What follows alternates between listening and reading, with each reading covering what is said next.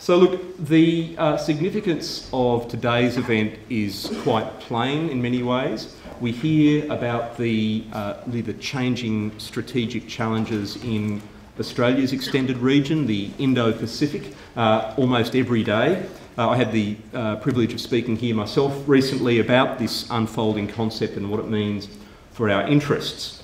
But of course, one of the big themes when you're looking at the regional response to the security challenges in the Indo-Pacific is very much about partnerships, and of course for Australia, beyond partnership, I guess, the alliance with the United States, such a fundamental element of our security interests and our response to regional challenges.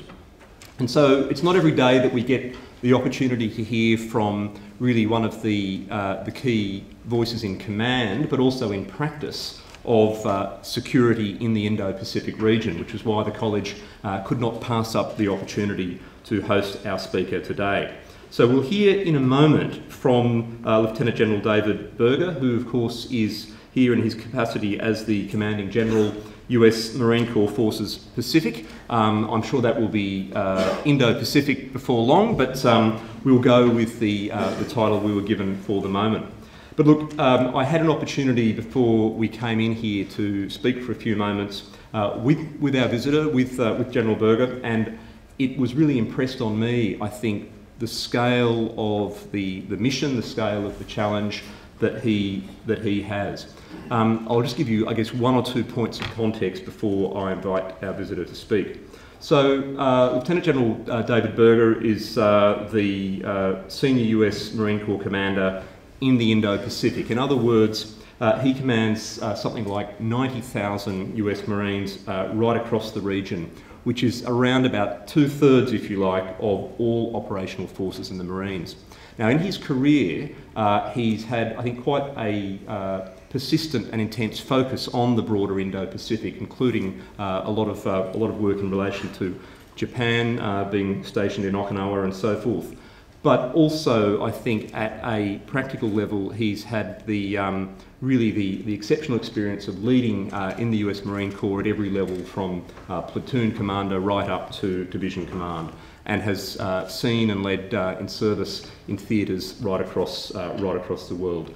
Desert Storm, Enduring Freedom, Iraqi Freedom, and so forth. As with, I think, so many of the distinguished senior officers we meet from the Marine Corps in particular, he hasn't been, as we say, a slacker in the academic front either.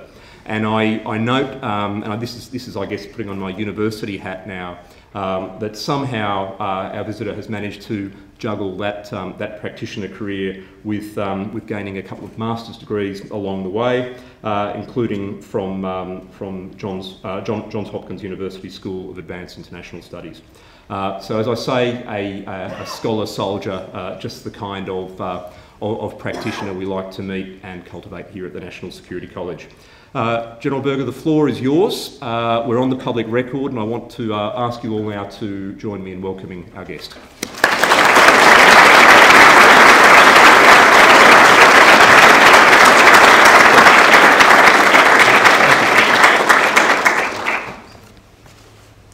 Well, good afternoon, first of all.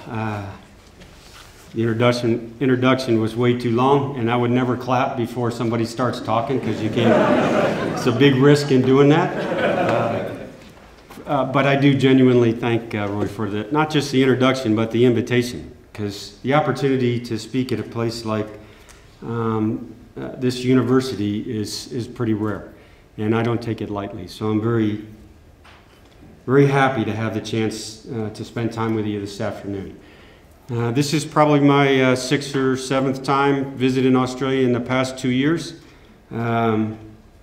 First time on the ANU campus, as I mentioned to the doctor beforehand, so I'm very grateful for the chance just to spend time with you this afternoon. Here's what I thought I'd do. Probably for the first 30-35 minutes, I think I owe you a couple things.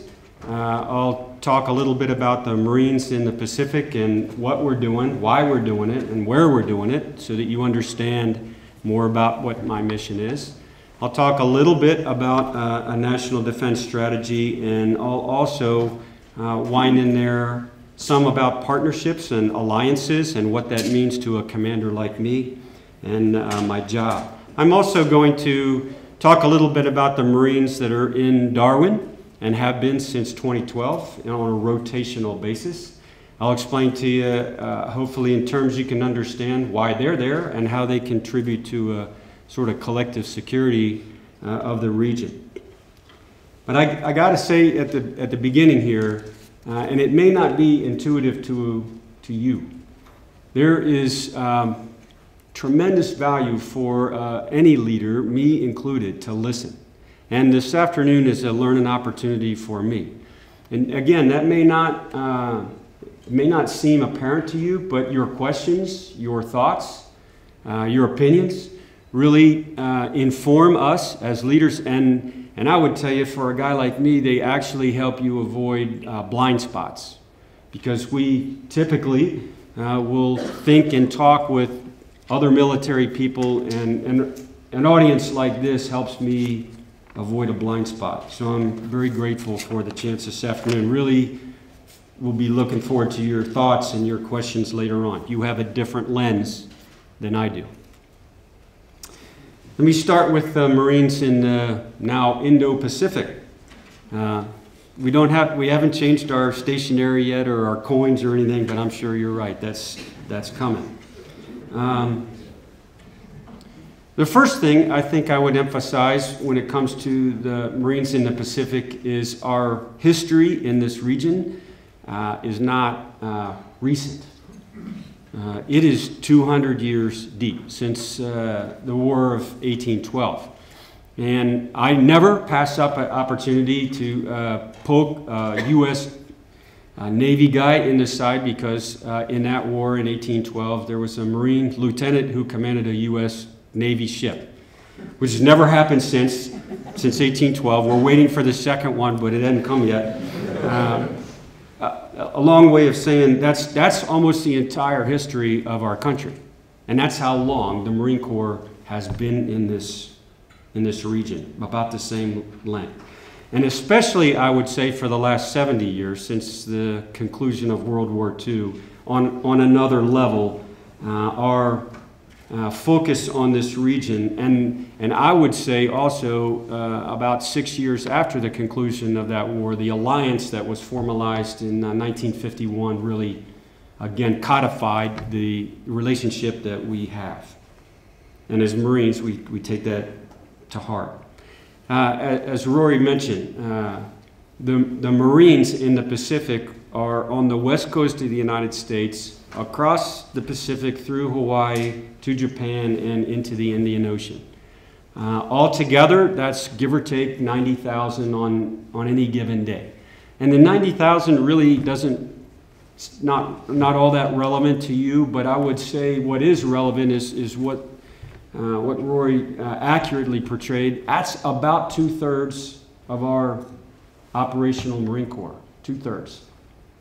And if Admiral Swift or now Admiral Aguilino was standing here, he'd tell you the same thing about the U.S. Navy. It's about 2/3 of the U.S. Navy. Why is that relevant? It's a big globe, right? It's a big world. A lot of problems around the world. The fact that the U.S. Marine Corps and the U.S. Navy put 2/3 of their forces in this region should tell you something about the priority that we place on it. And over the years, because of different conflicts in different places, those numbers have fluctuated a little bit, but the ratio, the 2/3, has been very, very static for about 70 years. I would add to that, it's the only place in the world where the U.S. Marine Corps has a large overseas basing arrangement, and that's in Japan. And that's 30-some thousand Marines. And those are permanent overseas bases.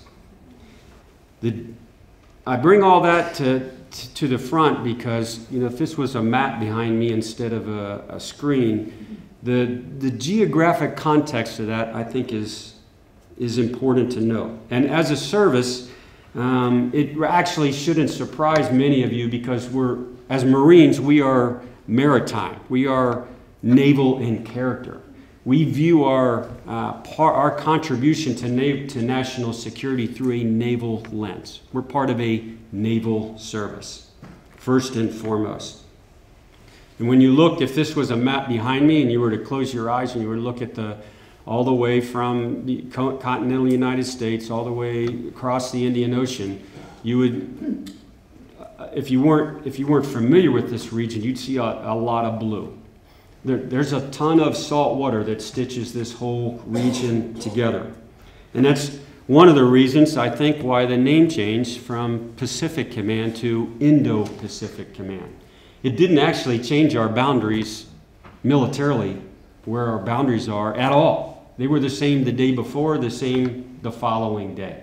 But it's an acknowledgement that the continuum of the region doesn't stop at the Malacca Straits. It doesn't stop on a piece of land short of the Indian Ocean. There's a connecting tissue that runs from the Pacific Ocean to the Indian Ocean, as do we. And it accurately really reflects the strategic reality, I think, of where we are.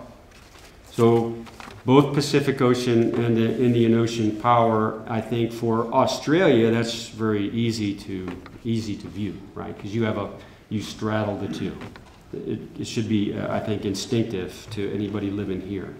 Last week in Singapore, which was, I think, a very important set of meetings, an important dialogue, our Secretary of Defense, Mattis, talked at some length about the enduring commitment to the region. In his words, that commitment transcends America's political transitions, which I thought was a very concise way of saying no matter what the government is at the time, our focus here has been very consistent. It transcends that. So our 200 years in the Marine Corps, a little bit more, a couple decades more, sort of mirror images our nation's 200-year history in this region. And I think as a Marine Corps, it's absolutely in line with our national commitment and our strategic priorities. Secretary Mattis also calls the Indo-Pacific region our priority theater. Two very powerful words. This is our priority theater. So I think as a service, as a Marine Corps, we're absolutely in step with how he views our national priorities. That's directly lined up. We've been here for a long time. We're here to stay. This is our natural operating area. Now, a few years ago, or a few months ago, about 4 or 5 months ago, our country published a new national defense strategy, and I thought for a few moments I might share with you how I view our national defense strategy through my lens, which is, of course, a couple layers below the Pentagon, as an operational commander, just viewing things through my eyes. And I would tell you, there's some folks in here who have been knocking around a while also. I've seen a number of strategies, national defense strategies in my 37 years, all of them well written, all of them appropriate for the time. This one, I would tell you, in 2018 is a little bit different. This national defense strategy, for a commander like me, with 2/3 of the Marine Corps operating forces, very clear guidance. It doesn't leave a lot of room for interpretation, and I think that's by design. And for those of you like me who have worked around or for General Mattis, you won't be surprised by that. There's not a lot of room for interpretation. He's a very concise thinker and speaker and writer. It's very clear. You can work with that. It doesn't surprise me. It shouldn't surprise you. That national defense strategy does a couple of things for a commander like me. First of all, as I mentioned before, it clearly prioritizes the Indo-Pacific theater. This is the region of most consequence for the United States today and into the future, and it states that explicitly. And I think it's sort of easy to see why. You don't have to be an NDU student to really grasp why that is the case. This region, and many of you live here, is, I think, the most dynamic region by almost any measure. Economically, and I'm not an economics major by any means, but I understand that the economy in this region drives the global economy, and I think that's a fair statement.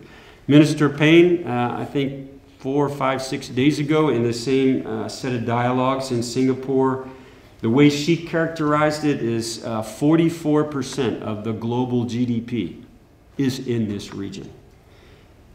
2/3 of the global growth over the last decade, and these are her metrics, 2/3 of the global growth over the last 10 years in this region. Demographically, this is clearly home to this is the largest center of population in the world. And if you add up, like you all know, India and China alone, that's 1/3 of the world's population.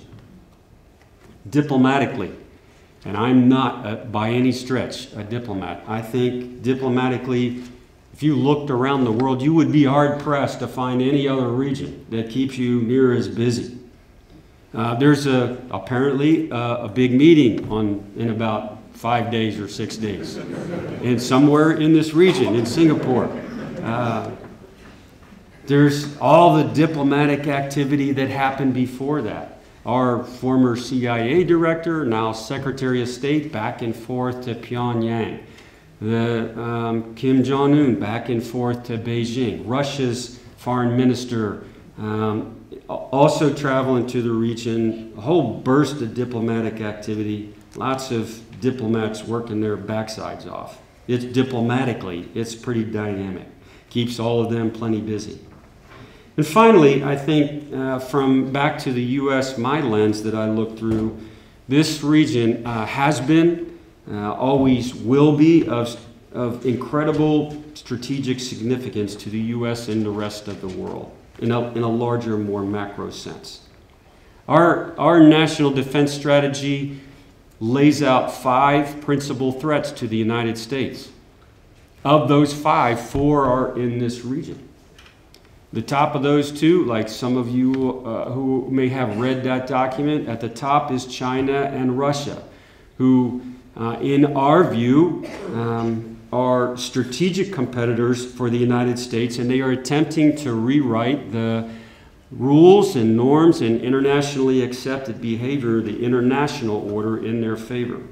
North Korea and Iran below them in the national defense strategy terminology, rogue regimes. They threaten the neighborhood within their region, want to become more dominant over their neighbors militarily. And number 5, violent extremist organizations, which in this region, and Marawi in particular as an example, are not Middle East only threats, and they're not going away anytime soon. So out of those 5, at 4, and I guess Iran is a stretch, but at least 4 of those here central in this region. In all the militaries in the world, 6 of the largest ones are here in this region. And some of the most, in my view, some of the most pressing, some of the most challenging scenarios, the biggest challenges for our countries are in this region. No surprise to anyone in this room, but the maturation of North Korea's ballistic missile capability, intercontinental ballistic missile capability, which they are pursuing, and their nuclear weapons capability, which they have been pursuing, continues. China's militarization of the South China Sea. Terrorism, which again, I think Marawi in the Philippines, a wake-up call for a lot of people in this region. And a great example of how problems cannot be contained to one area of the world, and it's going to continue for the foreseeable future. All those, including the last one, the terrorism part, I think brought home 2 weeks ago in Indonesia with the attacks there, that it's not a problem that you can easily contain at all, and every country needs to focus on it. Now, in addition to the Indo-Pacific, I think as a region, the National Defense Strategy, ours, for a commander like me, very specific guidance that it tells each of the military services. It provides us a clear focus, and it tells us how to address those priority threats. And it does so by starting with, and this is penned by General Mattis, and those of us who've worked around him before, you can recognize his thoughts. He begins that conversation with a description of lethality as a military force, and that has to be our focus as warfighting organizations. The second part of it that I drew from that national defense strategy is the importance of both alliances and partnerships around the world, internationally, in other words, multilaterally. So I'm going to talk just a moment about those two parts, the lethality part and the international alliances and partnerships. So I'm going to start with lethality because as a military commander, that's really where it begins and ends. It doesn't always end there, but it very definitely begins there. Here's the reason why. When you have a military force that you command as a tool to execute, to carry out your national priorities, I think it's as much about preparing for war, the potential for war, as it is about preventing and deterring war. There's clearly a direct relationship, but both drive what I do.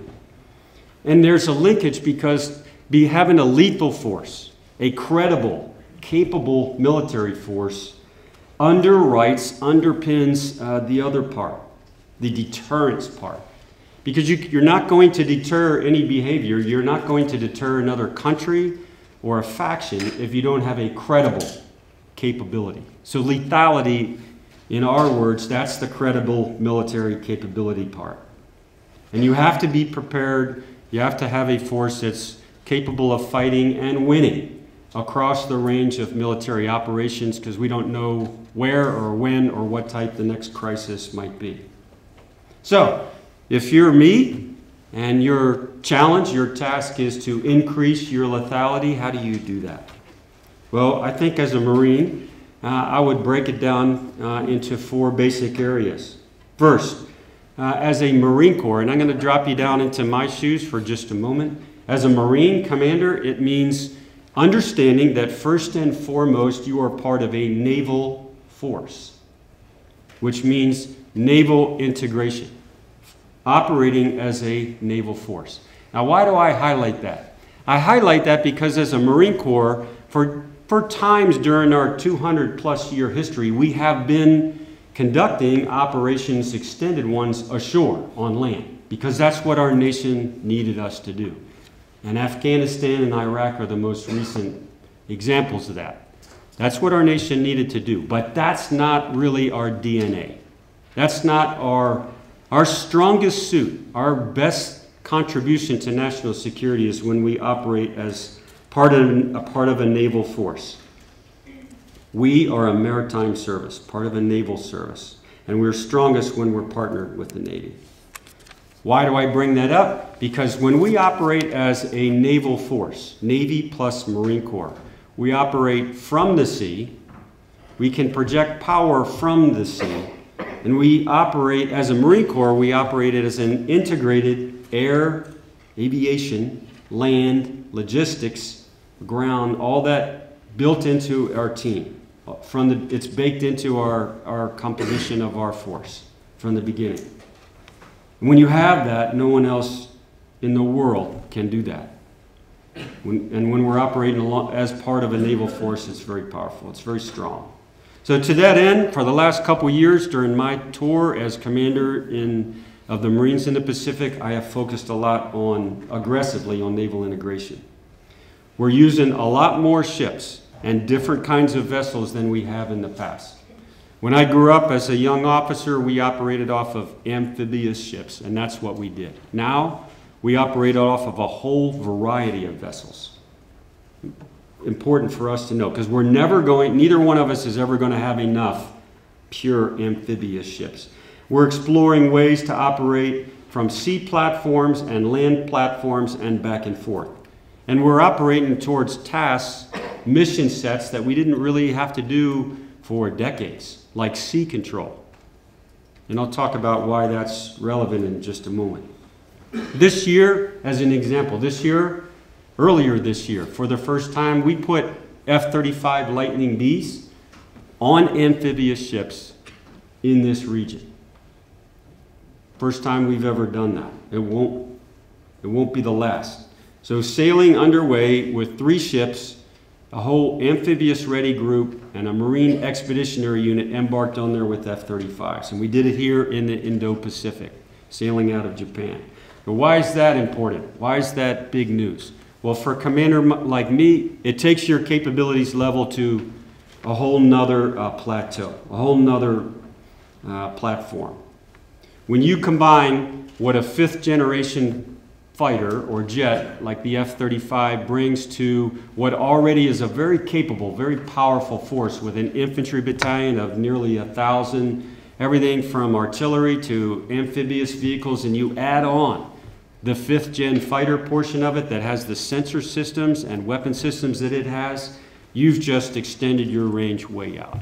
And you link that into a naval force, now you can do a whole lot of things you could not do before. A lot of learning happening, a lot of advances just in the past year, and that's all happening in this region.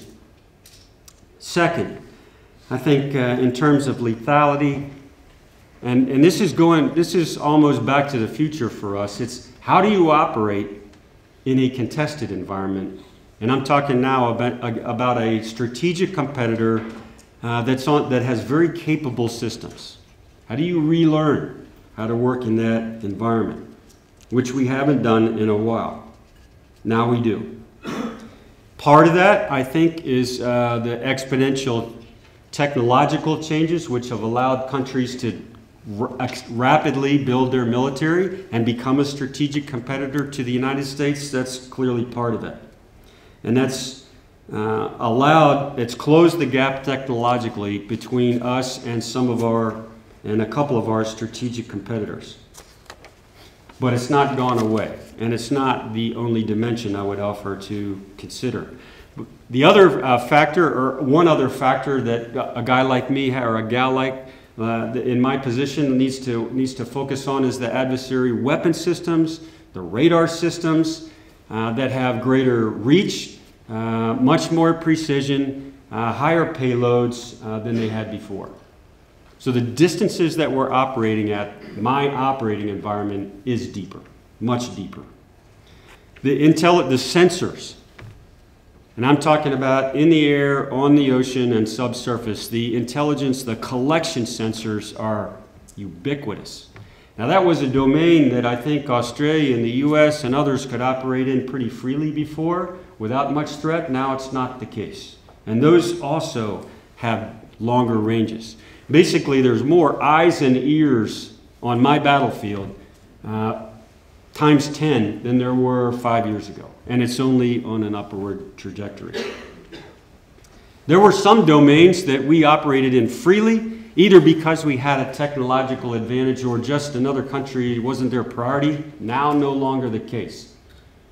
And I'm not talking about the conventional domains of air and land and sea. I'm talking about the domains of cyber, electronic warfare. Now, those weren't challenged sort of domains before. They certainly are competitive space for me now, for us now.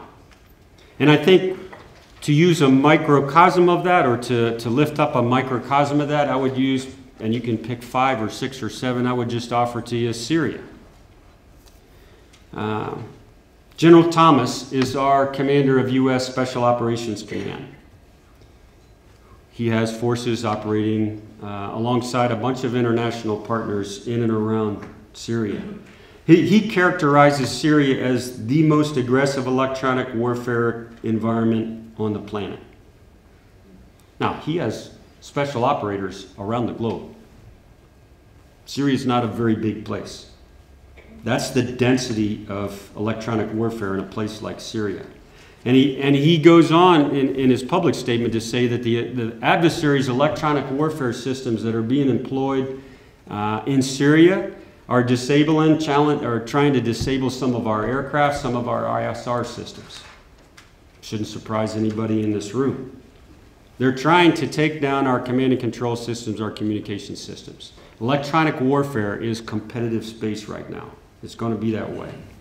And unfortunately, I think From my view, from where I sit, what's happening in Syria is not going to stay in Syria. That's not an isolated case. That competitive space is here in this region this afternoon while we're sitting here.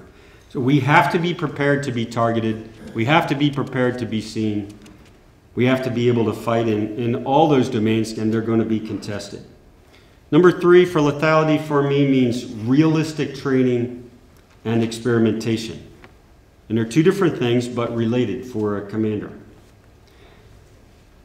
In simple terms, if you're going to be able to fight in that kind of contested environment, we've got to amp up. We've got to improve the sophistication of our training.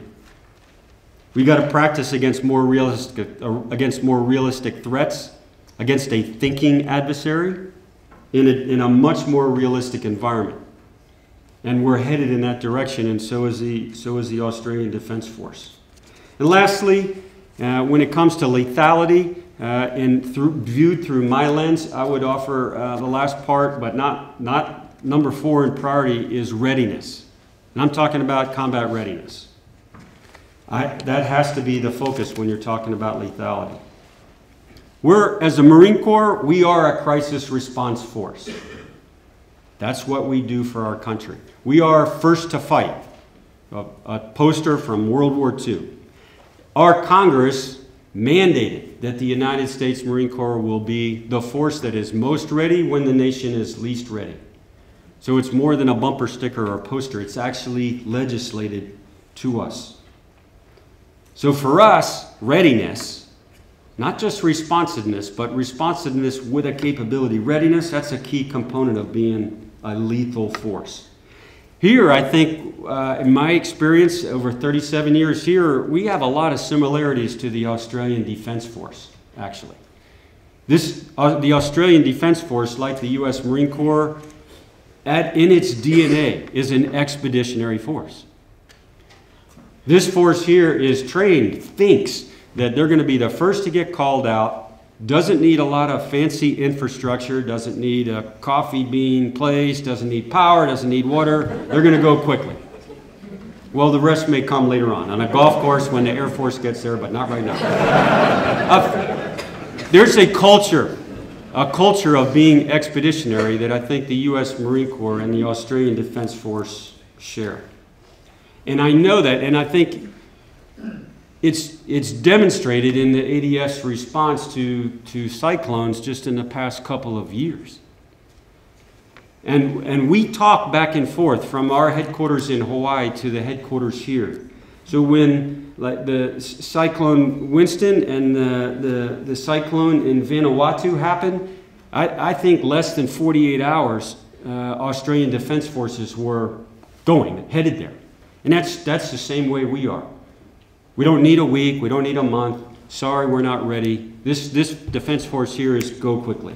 Same as us. Textbook examples of being ready. So for a commander, enhancing readiness means all 4 of those things. And I'll finish up the lethality part with what's actually at the centerpiece of lethality for a commander, and that's the human part. You cannot have a lethal force if you don't emphasize the human being that's at the center of it. Marines, the people part, are our center of gravity in the Marine Corps. It's not equipment, it's not doctrine, it's not training, it's not techniques, it's none of those things. At the very center, the strength of our lethality is the human being. And I would say if you flip the coin upside down, my way of explaining it is you can buy your way to technical capabilities. You cannot buy your way through the human part. That's what separates us. And I think there's a centrality of really tough training for the rigors of combat to prepare a human being for that kind of thing that's at the centerpiece. And all the equipment in the world can't get you past there. We have to recruit, retain, train the very best we have, the very best we can find if we're going to be able to fight tonight. And we will. The second part I'd like to switch gears to after lethality is the partnership and alliance part. I think first, in just plain language terms, why would Secretary Mattis and why would our national defense strategy focus on that? I think it's reassuring our partners and allies that we will be right next to them. And we need to do that all the time. We should. And that can mean whether the crisis is natural or man-made, either way. That means, in plain military terms, you have a fight, we will be in the foxhole right next to you. You need a hand, let us know, we will respond quickly. It's a confidence factor. It's a trust thing. Second, the second part of that, past the trust though, is what we spend a ton of time on in the military, which is interoperability with really the closest, most capable allies. Now, in my view, interoperability is a buzzword, probably overused. Here's how I view it. What we cannot do, we should never do, is show up to a crisis and figure out if our radios and our systems can work together. We cannot afford to do that. So interoperability for me means up front, before the crisis, doing all things to make sure that when we arrive at that place, we can operate together if we're tasked to do. And we will be. And I think that runs the gamut from training every single day to seminars all the way to our professional military education where our officers go to your schools, your officers go to ours. To me, all that is part of interoperability. It's the corollary to trust. We can't show up there and learn it. Third, I think a third aspect of that alliance partnership for me is actually helping those countries that ask for it, building their capabilities, their military capabilities. Why is that important? Because the more the load they can carry, the less, not the less necessarily we have to carry, but it allows us to use our capabilities in a better way. So if the Australian forces and the US forces are respond to some crisis and other countries can contribute, that should be a good thing. We should work towards that. And if they can provide the kind of net security at home, that's great. There's about a dozen Marine Corps in this region. Either they call themselves a Marine Corps or it's a naval infantry, either way it's the same. I spend a ton of my time with those dozen Marine Corps. If they can handle the problems at home and contribute, net contributor, it's a good thing. Last part of this alliance partnership thing for me is actually learning. Here, in other words, for a guy like me, for a U.S. leader, it's actually using your mouth less and your ears more. This is humility. Yeah, but humility so that we can learn from our partners. Secretary Mattis, a few months ago, he had a better way of characterizing it than I could dream up. He was talking in some form, and he said, you know, all the best answers in the world don't come from the country with the most aircraft carriers. We need to listen. Australia, as some in here are involved in it, Australia is going to be the world's first all fifth-generation Air Force. World's first, before the United States, before anybody else. Their entire Air Force will be fifth generation. So a guy like me figures they're going to learn about command and control. They're going to learn about logistics. They're going to learn about sustainment. They're going to learn about how to network sensor systems, how to move information. Well, why would I not want to learn from that? We need to learn from our partners. Learn from our partners. Basically, we need to learn from them. We need to understand their opinions. We need to appreciate it. And we are. Earlier this week, this is Friday, Monday, Tuesday, Wednesday, I was in Darwin. We were in Darwin in the Northern Territories. I think that is a microcosm of what I'm talking about. And I'll explain why in a moment. Because in Darwin, the Marines there are training alongside Australian Defence Forces, and this has been going on this is the 7th year of that. Very much in line with how do you work alongside partners and allies, and how do you mutually develop each other's capabilities. I came to Australia first time as a lieutenant in 1998. I was Deployed to Japan for 6 months. Came down here with another captain, met by an Australian officer who put us in a Land Cruiser in Darwin, and we drove for, seems like 12 hours. It's probably only 2. But we were going like 150 kilometers per hour across God knows where. Nothing but a huge dust cloud. Stop. That's the training area. We were like, this is perfect. You know, if you're a military guy, this is perfect. 150 kilometers per hour the other way. Go back, bring some Marines down here to train. It's Darwin and the Northern Territories has come a long way since 1998. In a good way is what is my point. If you were, yeah, I know. I probably ought to clarify that a little bit.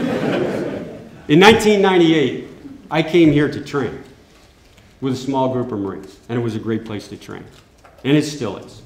But now, today, 10 times more than that.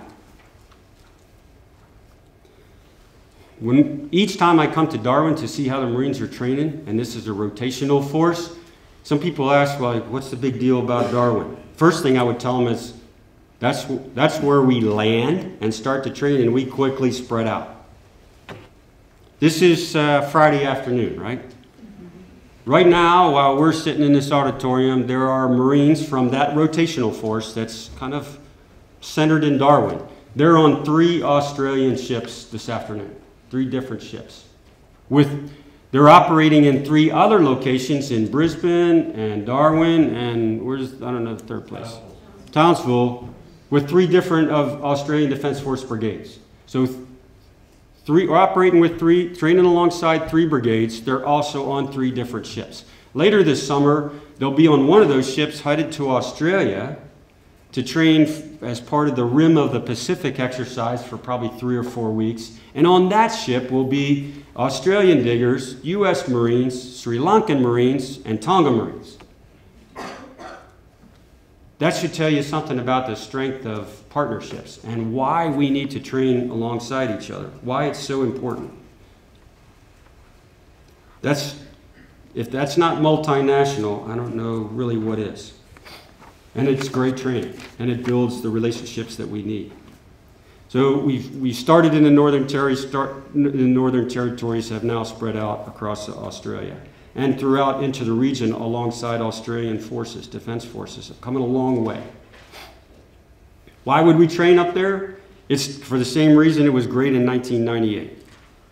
Plenty of room, we can fly and shoot anything that's in our inventory, and we're training alongside a peer partner who has exactly the same howitzers that we do, the same tanks, the same systems.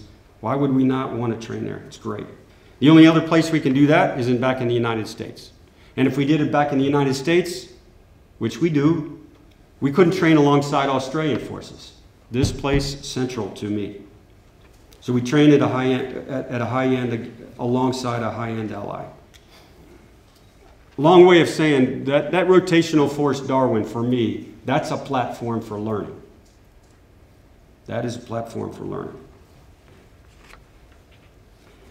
Lastly, I'll just finish up with, we do a lot of exercises like the Australian forces do around the world, 2 or 3 weeks, 4 weeks, and they're great. They're all great. We're in Darwin, in Australia, for 6 months. You can take a relationship and interoperability to levels you could never dream of in a couple weeks. So it's phenomenal. And not the personal relationships and everything else is great, but it's really about military capabilities. And if you look like you all do, if you picture where Darwin is in relation to the region, it's great to have Marines and Australian Defence Forces at that point on the map, right? It's pretty powerful. Great place to engage regional partners from. We don't take that for granted. So that's sort of the Marine rotational force and where we've come since 2012. And there's about 1,600 Marines up there right now, and it'll grow to 2,500. All that progress in a pretty short amount of time, actually. Never would have been possible by ourselves. But we've had your Australian Defence Force and Defence Ministry leaders really putting their shoulder into it, and that's what's allowed us to get in 5 years, 6 years where we are today. And I think you also have to view, if you view the Marine Rotational Force, I think it's great to put that in the context of a larger bilateral relationship. The strength, in other words, of the alliance, I think, has made that learning possible over the last 6, 7 years. This is 100 years of mateship, right, this year. 100 years of mateship. A century. And there's a lot of talk about that and a lot of positives in that. Here's what it means to a guy like me. I know for 100 years that meant a lot of blood, sweat, and toil in some pretty tough fights alongside each other.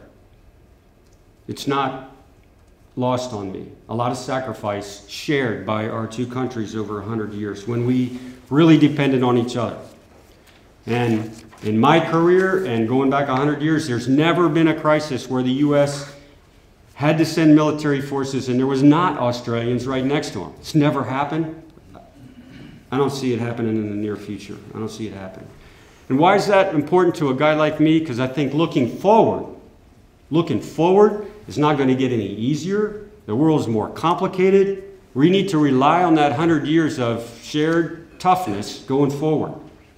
Because I'm concerned, we should be concerned that the future is not going to be easy. There's big threats in front of us. But we have a partnership, an alliance that we should lean on pretty heavily. A long way of saying 100 years of mateship is great. We should celebrate it. We should have a great time talking about it. But the world does not stand still. Our partnership, that alliance, cannot stand still because the world isn't going to stand still.